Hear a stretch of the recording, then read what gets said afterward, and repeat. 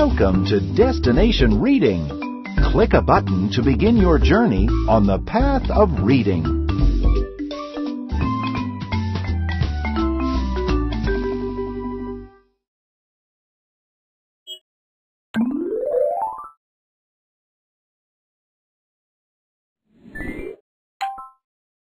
There was a farmer had a dog, and Bingo was his name. Oh, B-I-N-G-O, B-I-N-G-O, B-I-N-G-O, and Bingo was his name. Oh, there was a farmer had a dog, and Bingo was his name. Oh, I-N-G-O, I-N-G-O, I-N-G-O, and Bingo was his name. Oh, there was a farmer had a dog, and Bingo was his name.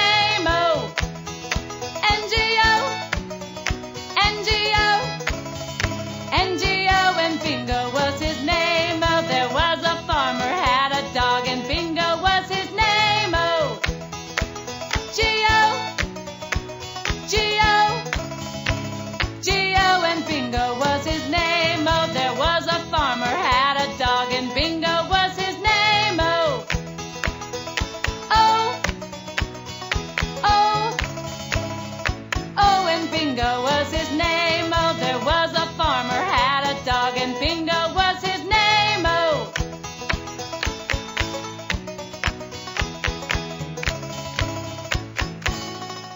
and Bingo was his name. Oh. Click the Go On arrow to go to the next activity.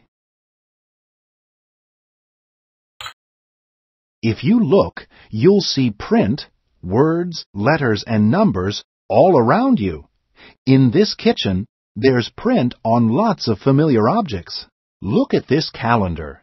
It has a word that tells us the month, letters that stand for the days of the week, and a number for each day of the month. Do you have a calendar at your house?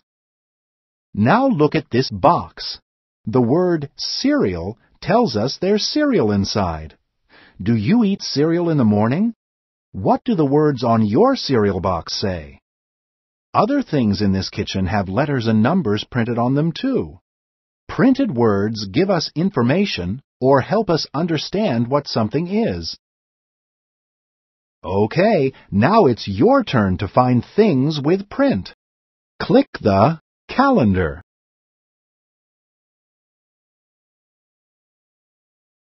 Good job!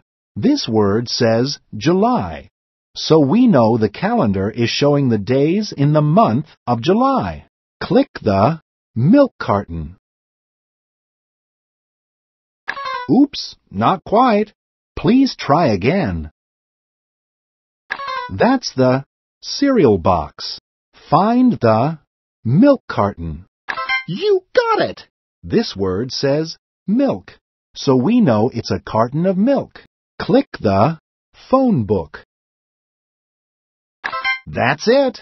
These words say phone book.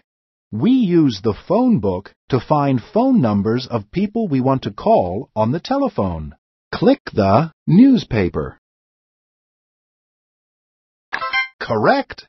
This newspaper is called the Daily News. We read the words in the newspaper to learn what's going on in the world around us. Click the cereal box. Right. This word says cereal, so we know there's cereal inside. Click the note. Oops, not quite. Please try again. This is right. These words say, I'll be home at 4 p.m. Mom. Mom left this note so we'd know when she was going to be home. You found everything in this kitchen. When you're at home, take a look around your kitchen and see how much print you can find. Click the Go On arrow to go to the next activity.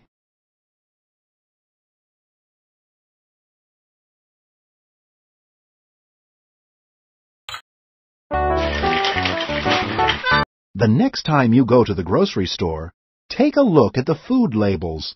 The print on the packages can tell you lots of things. like what kind of food is inside, how nutritious the food is, and how much it costs. Sometimes people bring shopping lists to the store to help them remember all the things they need to buy. Find the items in the store that go with the words on the list.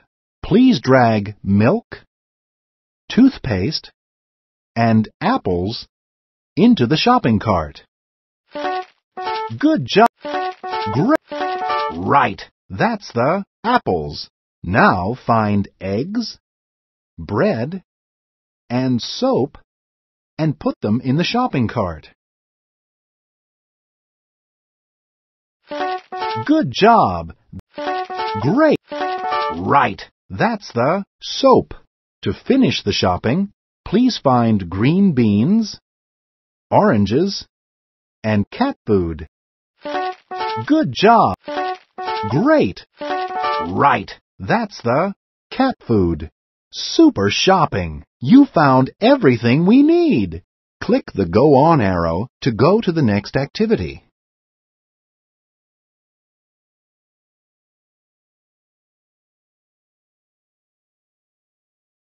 Green beans.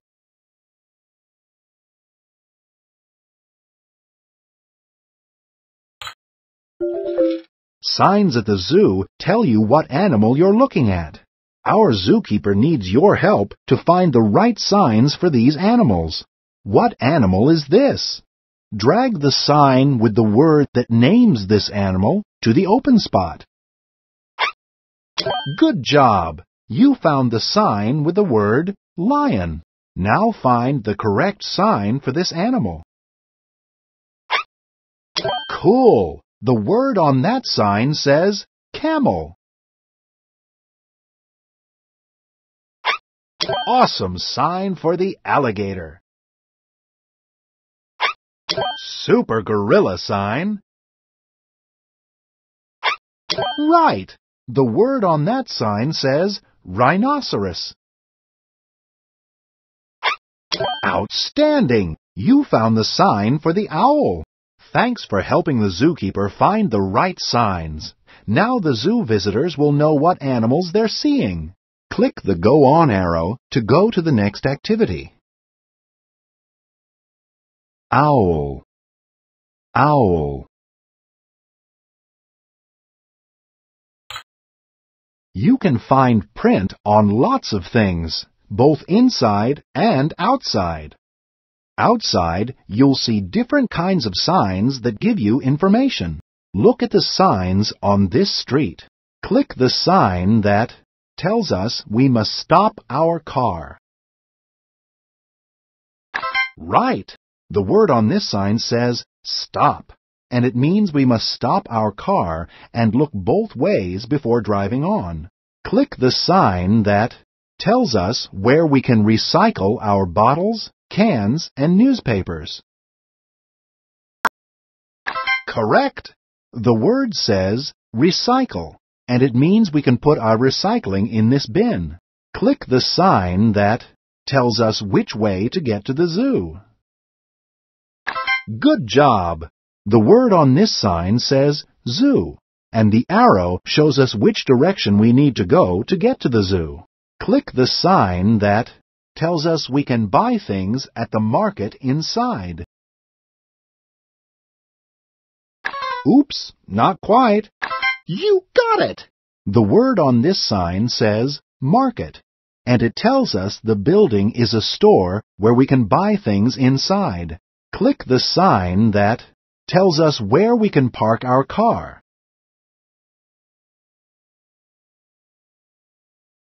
Oops, that's it!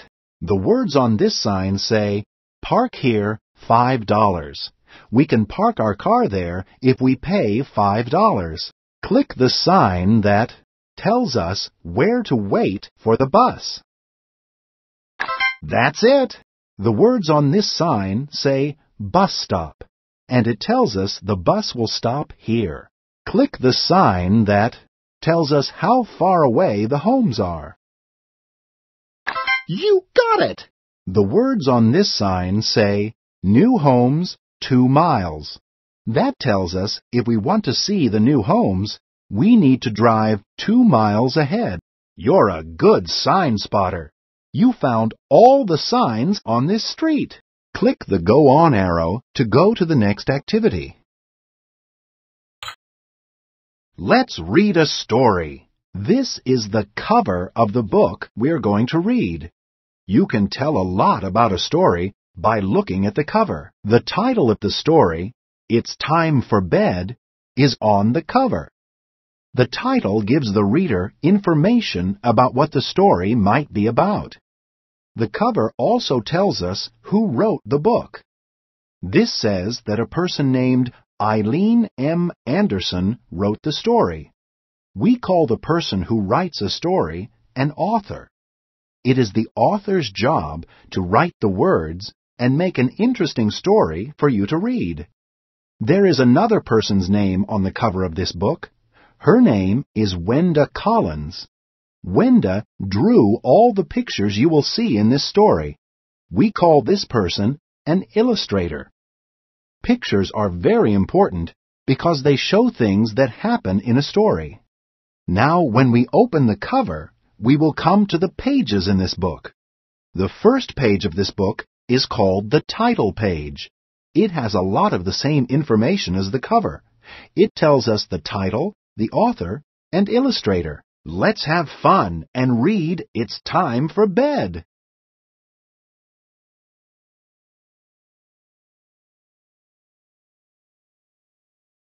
It's time for bed, my parents say. I don't want to sleep. I'd rather play. Pick up your toys, pick up your books, Mama says with a scolding look.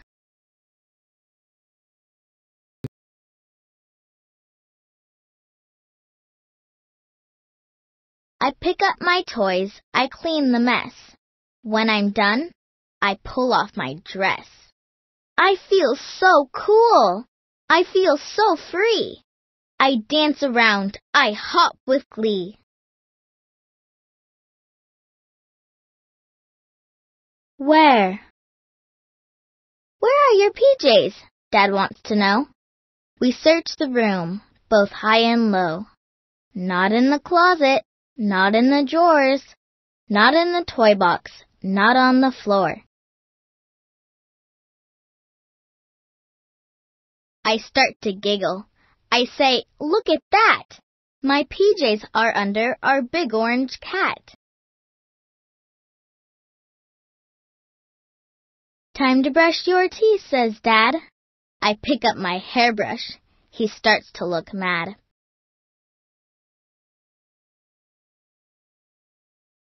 I skip to the bathroom and up to the sink.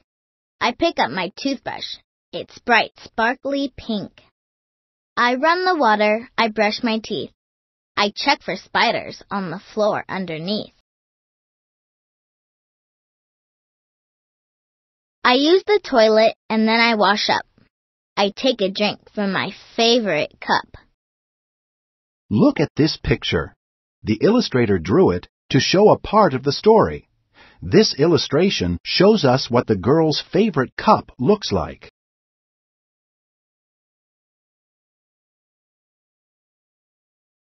I jump to my bedroom in a few big leaps. I want a story before going to sleep. I choose a book and Mama reads. It's about a princess and her daring deeds. Dad smooths the covers. I'm warm and snug. Then it's 2 big kisses and 2 big hugs. I'm not really sleepy, I say, but they're gone, and so I let out one great big yawn. I close my eyes, how cozy it seems, as I drift off into my own dreams.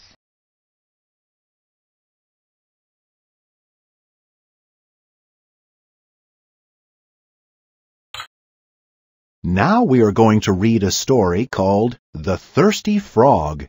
Before we read it, let's look at some of the letters, words, and sentences in this story.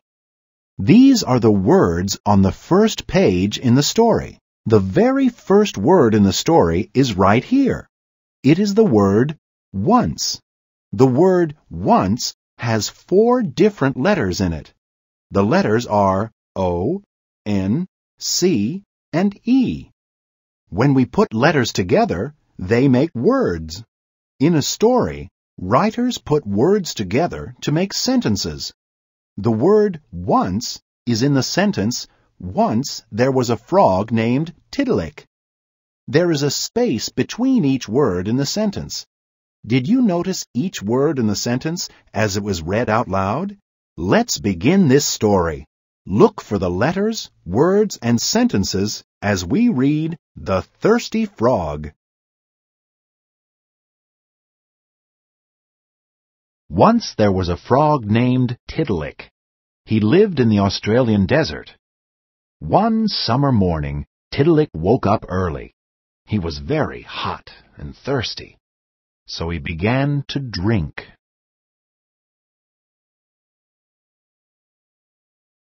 Tiddalik drank up the creeks and rivers, but he was still thirsty, so he drank up the ponds and lakes. Soon there wasn't a drop of water left in the whole wide world.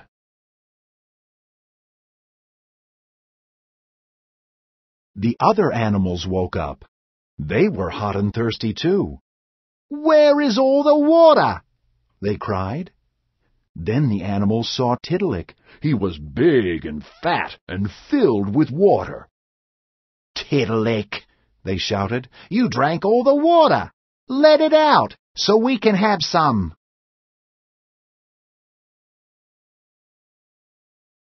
But Tiddalik didn't answer.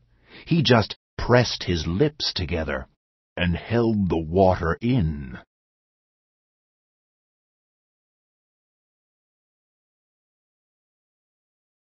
"We must make Tiddalik laugh," said Wombat. "Then he will open his mouth and let the water out." So the animals tried to make Tiddalik laugh.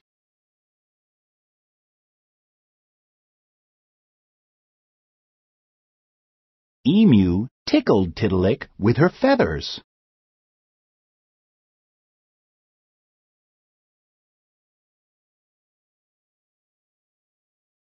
Wallaby told silly stories. Look at the words on this page. They are put together to make one sentence. Can you count how many words there are in the sentence?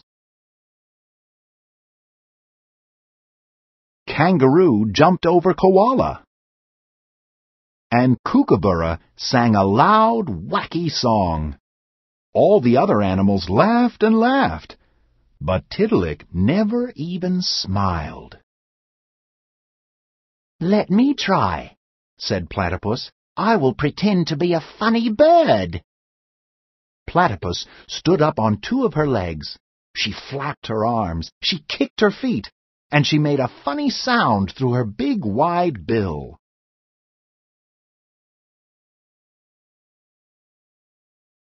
All the noise woke up Eel. He was sleeping in the mud. He raised his head. "What's going on?" he asked sleepily. Platypus didn't see Eel. She danced right over him and tripped on his head. Up, up into the air she flew.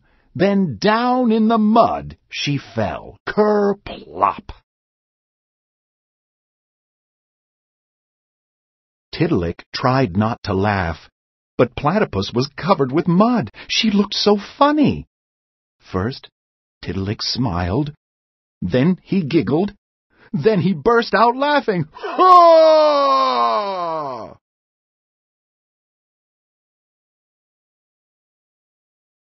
When Tiddalik laughed, his mouth opened wide. All of the water spilled out in a flood. The flood filled up the creeks, it filled up the rivers, it filled up the ponds and the lakes, and all of the animals had plenty to drink.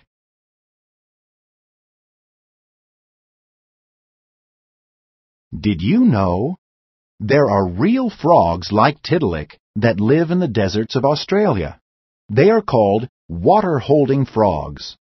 When it rains, They drink so much water that their bodies swell up like fat balloons.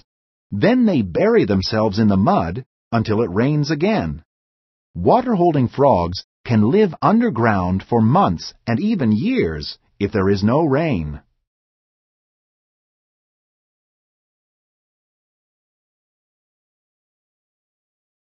Here's another story for us to read. This one is The Pig and the Pancake. Let's look at the words on this page. To begin reading, we start at the top of the page. On this page, we'll start reading with the word one. When we read stories, we read from left to right, like this.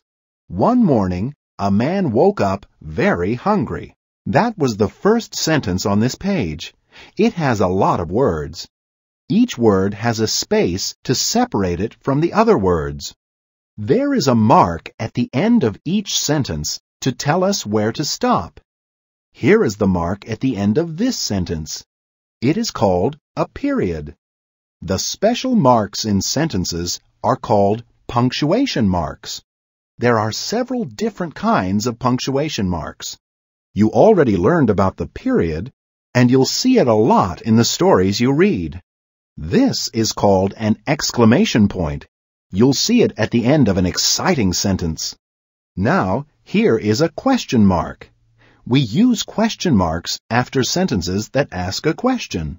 Commas are used in sentences, but not at the end. Commas tell the reader to pause or separate different ideas in a sentence. Let's read this story and look for the different punctuation marks you learned about. One morning, a man woke up very hungry. "I will make a pancake for breakfast," he said. The man flipped the pancake up in the air, but he tossed it too high. The pancake fell to the floor and rolled out the door.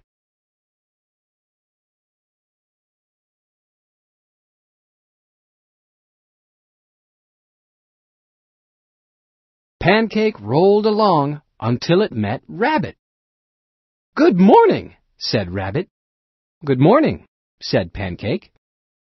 "You look very tasty," said Rabbit. "May I eat you?" "No," said Pancake.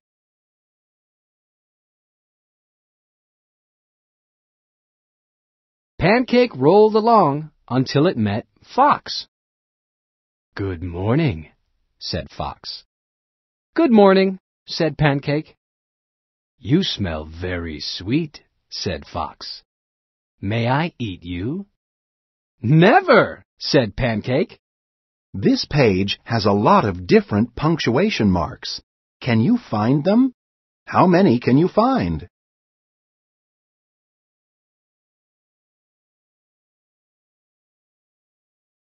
Pancake rolled along until it met Pig. "Good morning," said Pig. "Good morning," said Pancake. "What did you say?" asked Pig. "Good morning," Pancake said again. "I cannot hear you," said Pig. "Come closer, please." So Pancake rolled closer, and closer, and closer until... Jump! Pig took a bite out of that very tasty pancake. "Ouch!" cried Pancake, and away it rolled.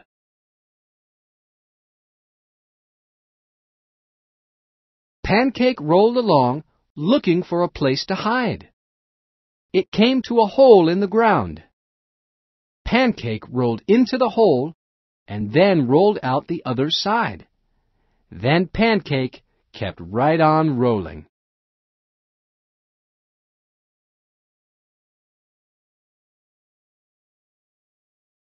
"That pancake was very tasty," said Pig. "I must eat the rest of it." So Pig kept looking for Pancake. Pig sniffed in the dirt with his snout. He dug holes in the dirt with his feet. but he could not find pancake anywhere. Even today, Pig is sniffing and digging. He is still looking for pancake. The end.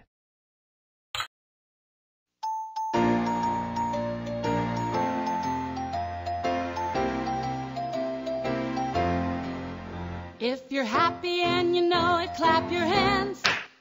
If you're happy and you know it, clap your hands. If you're happy and you know it, then your face will surely show it. If you're happy and you know it, clap your hands. If you're happy and you know it, stomp your feet. If you're happy and you know it, stomp your feet. If you're happy and you know it, then your face will surely show it. If you're happy and you know it, stomp your feet.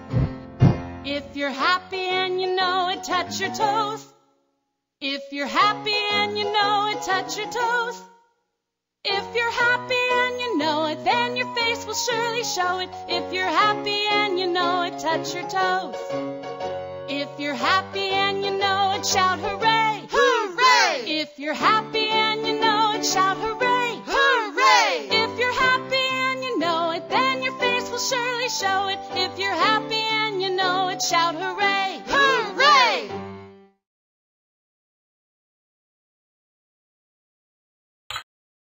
She'll be coming around the mountain when she comes. She'll be coming around the mountain when she comes. She'll be coming around the mountain. She'll be coming around the mountain. She'll be coming around the mountain when she comes. She'll be driving 6 white horses when she comes. She'll be driving 6 white horses when she comes. She'll be driving 6 white horses. She'll be driving 6 white horses. She'll be driving 6 white horses when she comes. She'll be shining just like silver when she comes. She'll be shining just like silver when she comes. She'll be shining just like silver. She'll be shining just like silver. She'll be shining just like silver when she comes. Oh, we'll all go out to meet her when she comes. Oh, we'll all go out to meet her when she comes. Oh, we'll all go out to meet her. Oh, we'll all go out to meet her. Oh, we'll all go out to meet her when she comes. We'll have some chicken and dumplings when she comes. We'll have some chicken and dumplings when she comes. We'll have some chicken and dumplings. We'll have some chicken and dumplings. We'll have some chicken and dumplings when she comes.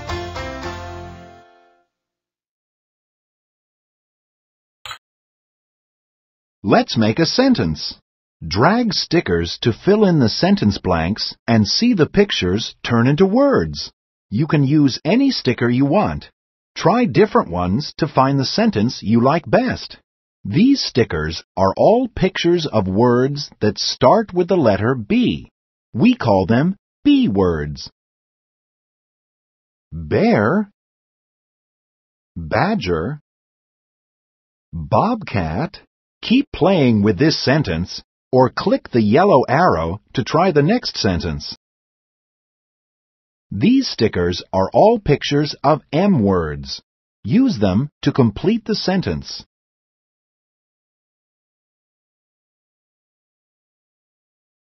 Mouth, marshmallows, milk.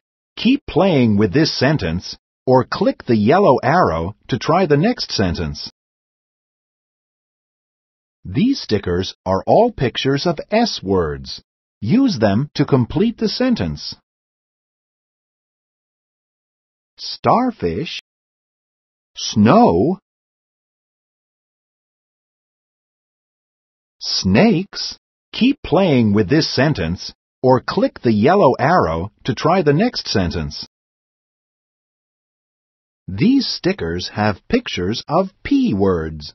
Use them to finish this sentence. Peanuts, pineapple, peaches. You have completed the last activity in this unit. Now click the Map button.